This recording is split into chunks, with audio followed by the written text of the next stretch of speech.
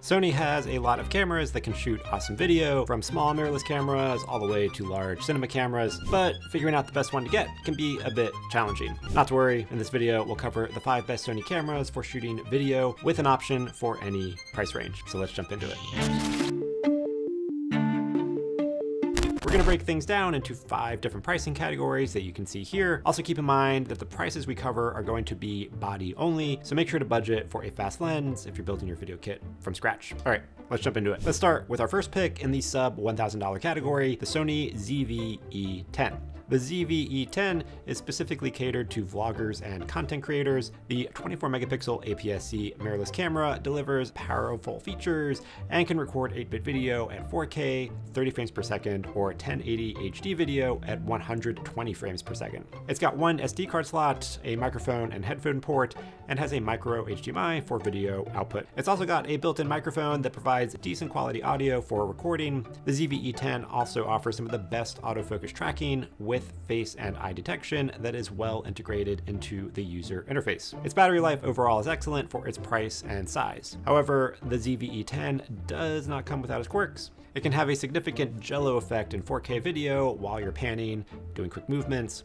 Also, its LCD touchscreen is not very responsive and is a bit limited in use. The camera also lacks an in-body image stabilization system and has a heavy 1.44x crop if you're using its electronic image stabilization, so you kind of lose a quarter of the frame available if you have the digital image stabilization turned on. Also, if you're just recording a regular 4K capture at 30 frames per second, it does have a 1.2 times sensor crop, so it kind of can reduce the amount of detail that you're able to capture compared to other cameras. But for $700 and having an interchangeable lens option, it's a solid high quality video camera. All right, now let's move up a bit to our next budget range, $1,000 to $2,000. Our pick for this one is the Sony FX30, which is a camera with a lot of cinema quality features at a very affordable price point. It's got an APS-C sensor and can record 4K video at 120 frames per second or 1080 video at 240 frames per second in 10-bit color depth. So you got a lot more latitude later on in post-production. The FX30 also features 5-axis in-body image stabilization, so you can shoot stable video footage without having to sacrifice any of the image space being cropped out for a digital image stabilization. The camera has 2 CF Express card slots for reliable and fast storage, plus a microphone input and audio output for using headphones to monitor your audio. It's got full HDMI port, and on that you can send 16-bit raw video to an external recorder like an Atomos. It also has features that you would find in higher-end cinema cameras in Sony's line,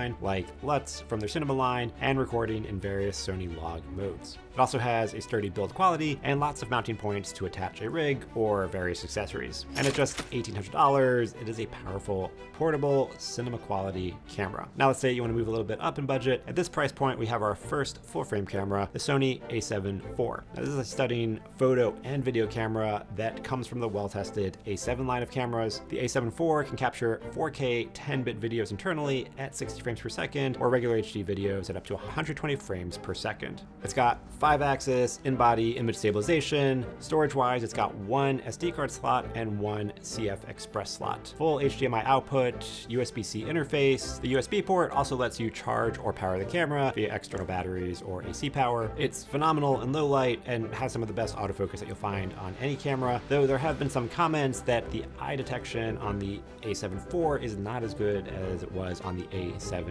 III. Updated ergonomics on the A7 IV, which allows for much better shooting of videos. So full frame sensor, 10-bit high quality video internally, or that 60-bit RAW that you can export over HDMI. And it is both a great hybrid camera for solid photos and videos, only $2,500. All right, so let's move up in budget a little bit more. We've got another pick from Sony's cinema camera line, the Super 35 Sony FX3. So the FX3 records in 4K at up to 120 frames per second and regular HD at up to 240 frames per second. Like other cameras, it also has in-body image stabilization. This one has 2 CF Express card slots, also has 3.5mm microphone input and a headphone output, but it does come with a handle that you can mount on top of the camera, which has 2 XLR microphone inputs, so you can connect pro level mics straight into the camera. It's got a full HDMI port, which can also send out raw 16-bit 4K video to a compatible recording device like an Atomos, 422 10-bit internal recording with S-Log options, and you have the ability to record proxies on the second card so you can edit faster. It's got Sony's awesome hybrid autofocus and improved cooling so you can record long takes without worrying about it overheating. Now, despite the high-end processor and super high video quality, it does lack a lot of features that you would think you would find on a cinema level video camera, like waveforms, spectroscopes, false colors, but still small package, Super 35 sensor,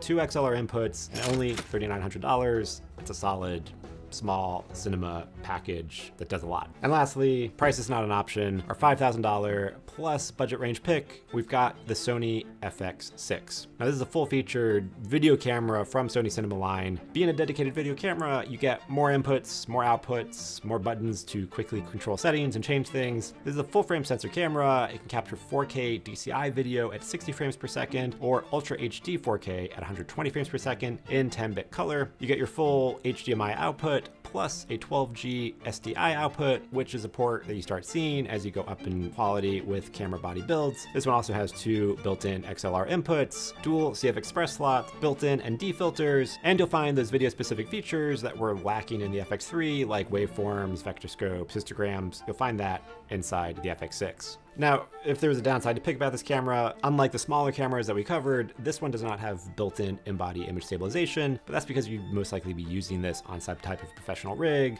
like a shoulder mount rig or a tripod or a dolly or slider. At just under $6,000, I think it's one of the best bargains from Sony's cinema lineup and a better deal than some of their more expensive cinema cameras. And that's it. Top 5 Sony cameras for any budget. I hope that explained and cleared up some things and helps you navigate if you're in the market to buy a new Sony camera. Let me know what you think of the picks and if you have your own recommendations down in the comments below. If you found this video useful, pay it forward and give it a thumbs up. Hit the like button, also hit the subscribe button for more videos like this, and check out our other playlist with other camera roundups from other manufacturers and more recommendations. Thanks for watching. I'll catch you in the next episode.